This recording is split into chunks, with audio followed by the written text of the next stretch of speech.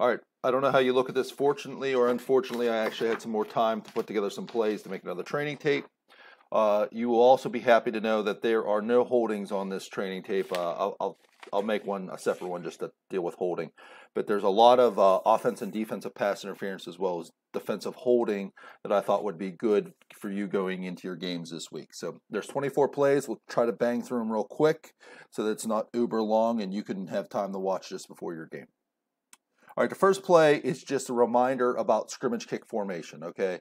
Right here, this team punts the ball here. It's fourth down, as you can see on the clock, and it looks like the, let's see, 3 and 5, 8 yards behind the snapper. Just be aware of the situations like this, only because roughing the kicker, if there's implications on that. Do we have 5 numbers, 50 through 79, on the line of scrimmage, all that kind of stuff.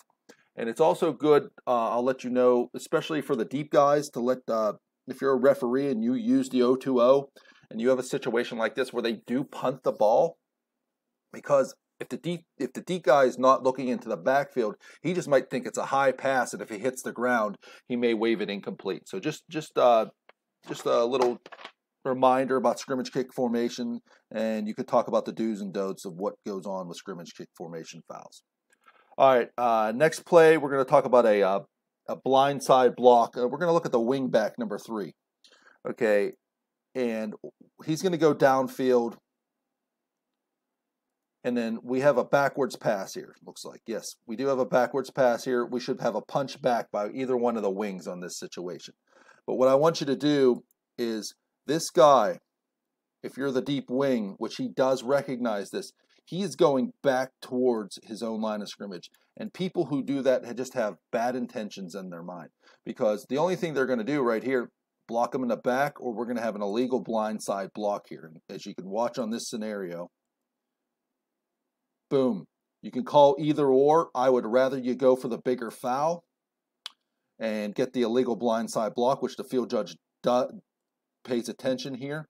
Because the line judge got the backwards pass. So line judge, once you see this catch, your eyes should immediately go to this matchup. You might be able to help here just in case your field judge has something else going on. But just want to give you an example. This is an illegal blindside block, which we get, and it's a great job here by this crew. Next play, unnecessary roughness. A lot of times we only think about unnecessary roughness and late hits out of bounds on the defense, or in this case, the kicking team. I want you to watch this running back. Okay, he delivers a blow right there. We can't let running backs have it both ways here. So I'll slow down this play, and he steps out of bounds right here. And he continues north and south here, and this defender gives up because he knows that he stepped out of bounds. So if we're hitting a whistle here, and this running back goes up, delivers a blow, and knocks this guy to the ground in this situation, that's a foul in the offense. Because the runner can't ask for protection, but also run upfield and deliver a blow like he does here. Now, in this situation that we're watching here, this is not a foul.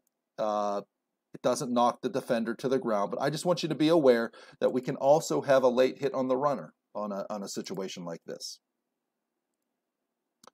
Next play, another unnecessary roughness, and I talked a little bit about helmet fouls prior, and a lot of these fouls, when we talk about I'm sorry to use vernaculars, UNR, unnecessary roughness, they happen out in the open, and it's just hard to, if we don't get them, it makes it difficult to give y'all a break and defend you. So here's a situation where the head linesman right here is officiating the catch and the touch. The referee should be moving over at least towards the hash and looking up the middle of the field. And watch what happens to number 16 right here. Comes down, the guy rips his helmet off. All right. I'll be honest with you, I don't know if the rule book it says helmet opening and or face mask is a face mask, but this would be a situation where if you weren't sure whether he grabbed the face mask or not, he grabbed the face mask. We can't let people just rip the helmet off of a player like this and let it go uncalled. Okay, so referee, I would hope that you would be looking up the field to see something like that. And again, on that particular situation, since the helmet was pulled off directly because of the face mask, we would allow number 16 to keep in the game. However, if we don't call it, then we're stuck sending number 16 out for a game.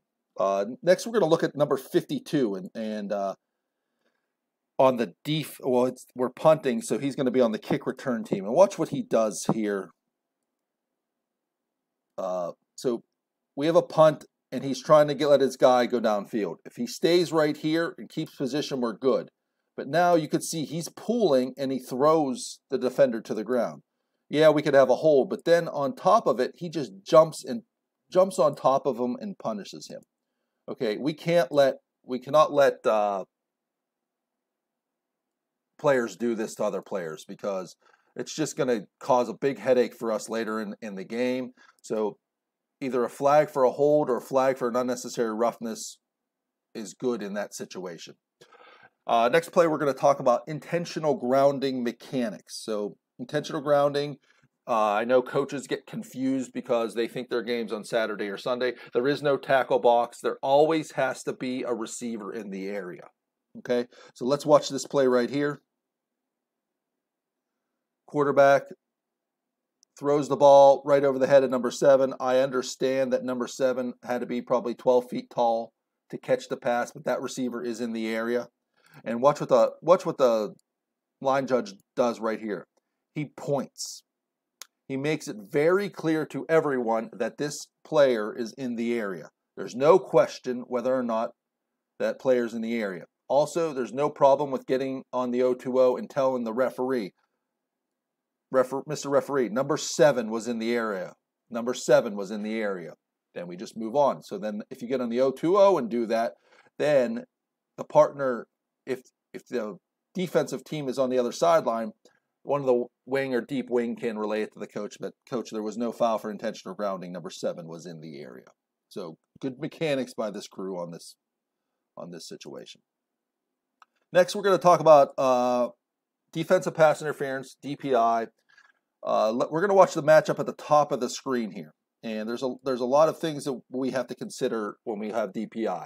Is the defender playing the ball? Does he get into him early? Are they both making a valid attempt to the ball? So let's watch what happens at the top of the screen with the matchup. So we have 2 people looking back for the ball, but now he's not looking back for the ball. So he's totally in chase mode. And we know with chase mode, even with illegal blocks in the back and such, any early contact to this wide receiver with this DB in chase mode is a foul. So as you'll see here, he rakes the arm early, and we get a foul for defensive pass interference. Great job here. Let's watch it again. And I'll say this, even if he was playing the ball, this early rake by the arm is defensive pass interference. So good job here getting this foul. Next, another defensive pass interference. The earlier one was early contact. This one we're going to categorize as a hook and turn. Okay, we're going to watch the, I think it's the number 2 receiver here. And if we're talking keys, side judge, head linesman, right?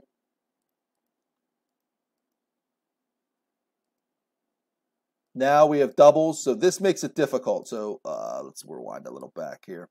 So once that receiver comes in motion, now we know the head linesman's got both of them, and the side judge gets that deep key. So referees, we have to recognize we have trips. So you have this tackle, and the line judge has that tackle. Okay, just a little key note here. Watch what happens to this receiver who then cuts over the middle. The ball was thrown, hook early, turn. Okay, I will give you a word of caution on this, and this is what I'm taught. You see how he hooks the arm right here? He hooks the back arm, definitely restricts him early. If his hand is on his hip, be uber careful, because he can place his hand on the hip and reach around. It's the pulling action that gets it. So when I see a grab on the arm, a spin and turn, I know for a fact that's a hook and turn, but we have to be a little bit more careful whenever we have it on the hip. But let's watch this again. We get it, and the deep wing on that side does an excellent job. He transitioned from his key, who is not threatened. Instead of officiating in space, he looks in here and gets this foul for a hook and turn for defensive pass interference. All right, next play. Another defensive pass interference that we're going to look at. And look at my notes here. This one's a tough one, okay? We're going to look at this matchup right here, and this is the field judge matchup.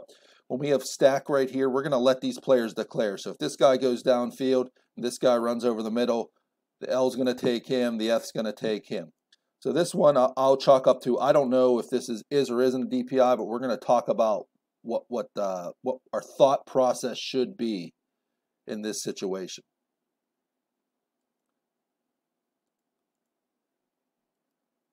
So to me, it looks like he gets into him early.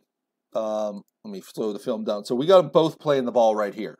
They're allowed to feel each other. What we cannot let the DB do is push him or ride him out of bounds. But if we're watching the play here, to me, I'm not sure if that number 20 on the defense gives this receiver a shove or their feet just kind of get tangled because they're playing the ball. So that's up to you to make that determination. I don't have a good look at it from this play, but I think what we have to do is make sure that we're officiating that matchup the way we're looking at, both playing the ball. If the DB gives him a shove going for the ball, then that is a foul for defensive pass interference. However, if we deem that the feet get entangled here and they go to the ground because there's just entanglement, since both players are looking back for the ball and trying to play the ball here, we would not have a foul for defensive pass interference. If the DB was not playing the ball and we had feet entanglement or contact like that, that would be an easy early contact, not playing the ball foul right there. Another defensive pass interference we're going to look at the bottom of the screen. So this matchup down here.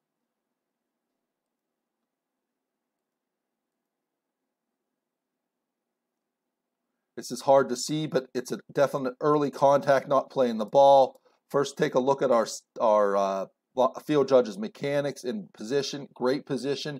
He throws the flag, and I'm getting excited because I didn't let the play through because it's such a well-officiated play.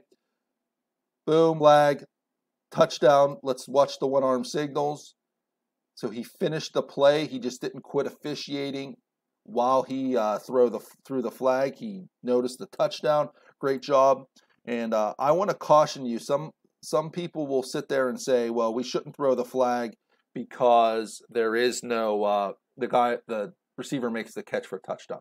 I want the flag thrown because the last thing I want to happen is us to say, oh, he caught the ball, so it wasn't defensive pass interference, and then one of the wings have an illegal motion or illegal shift, which then we penalize the offense for, when in fact we should have had a offset on the play. So let's not use that philosophy anymore about even if there's defensive pass interference, let's not throw the flag. So we will throw the flag here. This is great officiated play here by this field judge. All right, defensive holding. Okay, defensive holding is similar to offensive holding. We look for indicators here, and then after we see an indicator with restriction, we go, and it's a two-step process, we find the ball. Okay, so on this one, we're going to watch the number 3 wide receiver, and first we're going to look at the indicator that we have. So, and a lot of DHs, defensive holding DH, happens on double moves here. Okay, so let's move a little forward.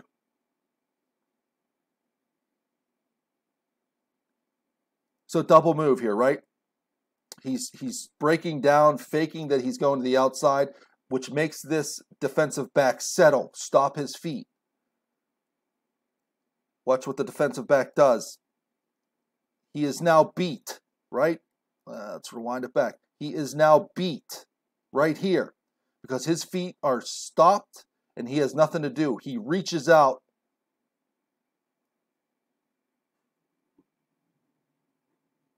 You would think my skills with this would be better. He reaches out and grabs, and now there is a clear, so the indicator, he's beat. He reaches out, grabs the receiver, and now he definitely takes a step away here, okay? And I'll say this is a very difficult play for you all to officiate because we have a line judge who is responsible for 2 people, okay? So it's extremely difficult. I'm just putting this on here to show the difference with what a defensive hold is. So once we see this restriction right there, excuse me, let me rewind back. We see the restriction. We see the restriction. Step 2 is we go back and find the ball. We see the ball that's in the quarterback's hands, and he is looking to this side of the field. So we have a foul for defensive holding at this point, because even if the quarterback doesn't throw the ball and he runs, he was looking in this area, and that's a foul for defensive holding. If the quarterback has just released the ball and you look back and the ball is right here,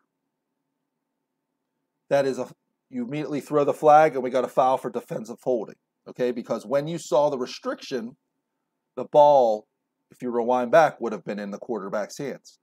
If you see this restriction and the ball is right here and it is going towards this player, the ball was not in the court. You can make a deduction that the ball was not in the quarterback's hands the time the restriction happened, and now we have a DPI, defensive holding, DH, that turns into a DPI.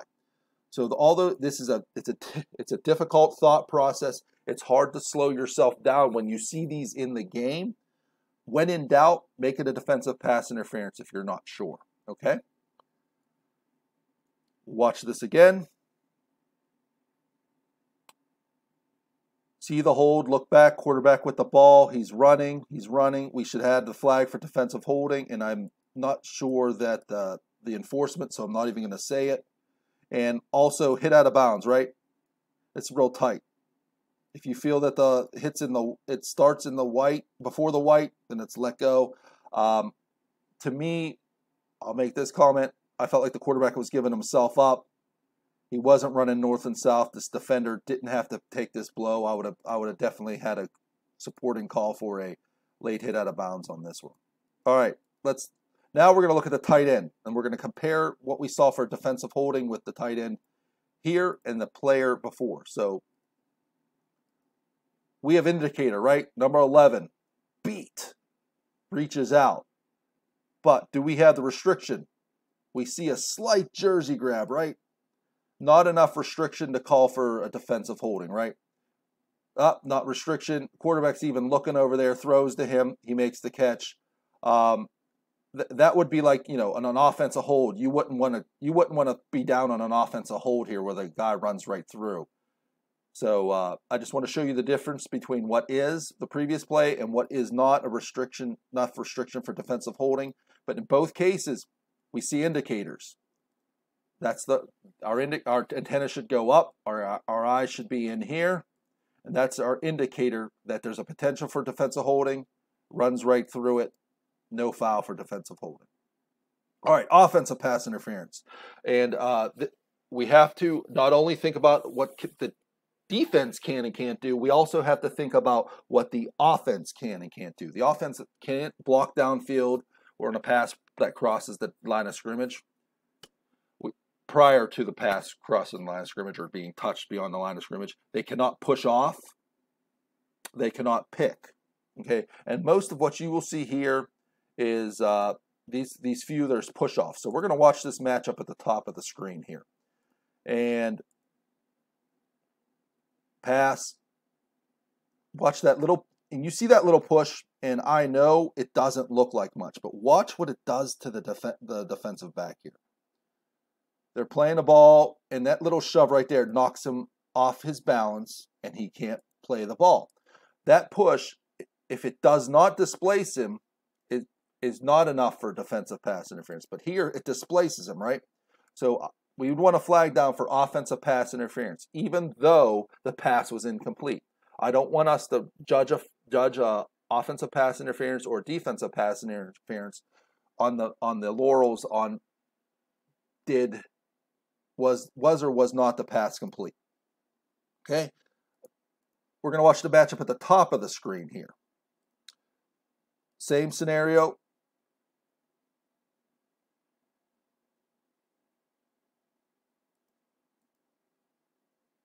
both looking back for the ball. Watch that little shove here by the offensive player, pushes him on by, tries to make the catch.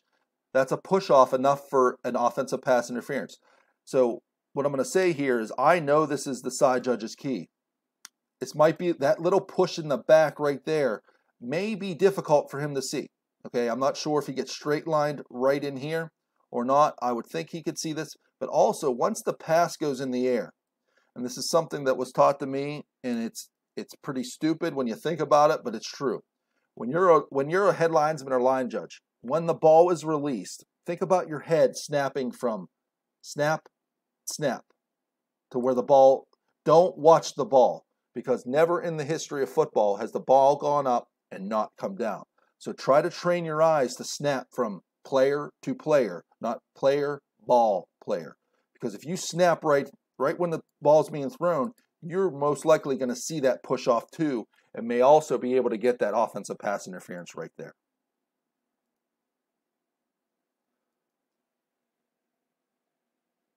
All right, illegal motion. We know the motion has to be parallel, right? Sometimes we'll get a player that shaves, which we're okay with, but we're looking for steep angles here to call illegal motion. So here's a situation. I threw 3 plays on here. What is, what isn't. Watch the motion by this guy. It's a little bit forward. If he turns his shoulders abruptly upfield prior to the ball being snapped, then we'll have illegal motion. But I call this shaving. This is a good job not calling illegal motion on this play. Next play. This is more pronounced, right? He's going definitely forward, and he also starts to turn his shoulders upfield prior to the ball being snapped. So right here, this is a foul for an illegal motion. We get it. Good job here focusing on that. Third play, illegal motion again. This one I think is even more pronounced, and you'll see that by the slot guy at the bottom. Watch, and it's that motion right there. It's the hop, hop, turn, right? Hop, turn, goes forward. I'd even support you killing this for a false start. Watch it again. Hop, turn, goes forward, ball snapped. We can't let them get those running starts up the field on plays like that. I put this next play on. It's a false start / encroachment play where let's just talk about the mechanics of the situation. The crew does a good job getting the play right. We have defense jumps in here, killing the play, and we have a false start up here on the play. This crew correctly puts it on the defense, but what we need to do is we're going to probably have a flag up here and a flag up here. This is where my preaching of you running into the backfield wings. Have a discussion in the backfield, okay? It should be, if you're able to see the whole line, great. The line judge comes in and says, I had the defense jumping in prior to the offense moving. Great, let's put it on the defense, okay? That discussion should happen in the backfield away from the referee. The referee's over here letting you have your discussion. The umpire's coming up here, managing this whole situation here because everyone's pointing at the other person. And the head linesman and the line judge are back here in the backfield discussing the play and determining what the foul should be called here.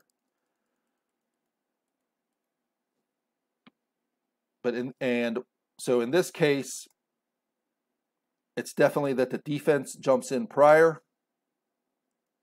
and the crew does a good job. If by chance we have simultaneous movement, we put simultaneous movement on the offense. Illegal formation. So if you're one of the crews who watch your teams prior, okay, you should know whether your tackles are slow or fast. Okay, so here we are early in the game, and we have the ball snapped from looks like the 32 and a half yard line. I don't like to nitpick this stuff, but okay. Is his head touching the snapper? That's only for this guy who's looking right down the line to notice. But if I'm watching this, I'm noticing, man, he's starting to creep back. I got to talk to both of them because they're starting to get an advantage because I'll bet you dollars to donuts this tackle's slow feet, okay? Because he already knows that he's going to have trouble blocking that guy. So he's getting that little bit of advantage. Look, he doesn't even get out of his stance. Okay, he just catches the guy, and this guy's uber fast, and he knows it, so he's cheating back. So I'm talking to him. But if it is clear and obvious, I'm flagging it for an illegal formation, okay? So we don't clean it up. Look what happens to us later in the game. So here we have the ball snapped almost on the 45-yard line, and look where he's lined up right now. Both of them, okay? Because if we count, and I know you count 7 on the line, but I like count backfield. 1, 2, 3, 4. This guy is not on the line of scrimmage. Look where his head is. We have 5 in the backfield, which means we only have 6 on the line of scrimmage, okay? You can even make a case right here that this tackle also is not on the line of scrimmage. So we cannot allow them to have to cheat back and gain an advantage on situations like that. We talk a lot about putting receivers where they want to go.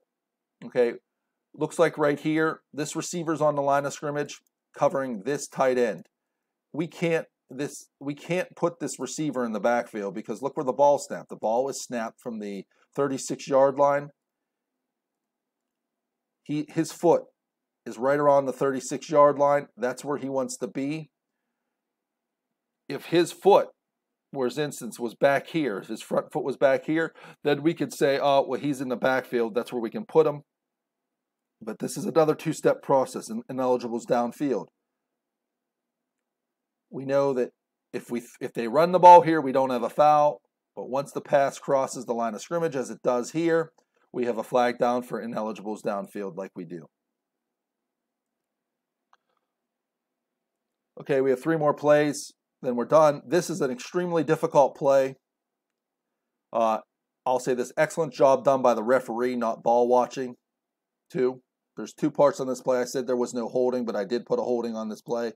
The referee following the quarterback, and then he finds a matchup to watch right here. He watches this matchup, and he does a great job. He gets that flag for a hold. But what I want to watch here is we're going to watch this receiver right here. Okay, extremely difficult play. But since we have trips to this side, the referee is watching this tackle. Line judge here, you got to focus a little bit more on those receivers, okay? Because watch what happens here. Let me just speed it up a little bit. We have 14 that's going deep, that's pressuring the field judge. We have this guy who's coming out to the flat, which our line judge's head should be on him because he's threatened right now. He got a receiver, he's got a guy on his back. Watch what happens to this receiver. He tips back, he steps out of bounds on his own, comes back, is first to touch the pass. We should have a flag down for an illegal participation, I believe the foul is. Somebody can correct me if I'm wrong. The other thing that might help was as the ball is in the air, the other person, the field judge, may get a look at this because he steps out right prior and his key comes into that area. Again, very difficult play to officiate, but mechanically, we should have a hat down when the receiver steps out of bounds, and then a flag down when he is the first to touch the pass. Last 2 plays are running or roughing into the kicker. So rule of thumb with running and roughing. If the plant leg is hit with force, it is roughing the kicker. If the kicking leg is hit with, we have running into. So right here, we call running into the kicker. If the referee would have thrown roughing, I would have been fine with this too. The only thing I asked this crew, and it's tough here, is this player blocked into the kicker? It doesn't appear that he is. There's a little bit of contact. Doesn't look like there's an outward shove there, a little bit. But was that force enough to knock him into the kicker? Only the referee and maybe one of the wings can help him with that. And as you can see on the next play, we get another running into the kicker, but we pick up the foul, and it's because looks like we deem that this player pushes the defender into the kicker, which is fine. If that's the case, that's what we think. I support your judgment for picking up the flag for running the kicker. All right, that's it for this tape. Keep up the good work. You guys are really, guys and gals are really doing an excellent job. So if any questions on this film, please don't hesitate to ask me, and good luck this week.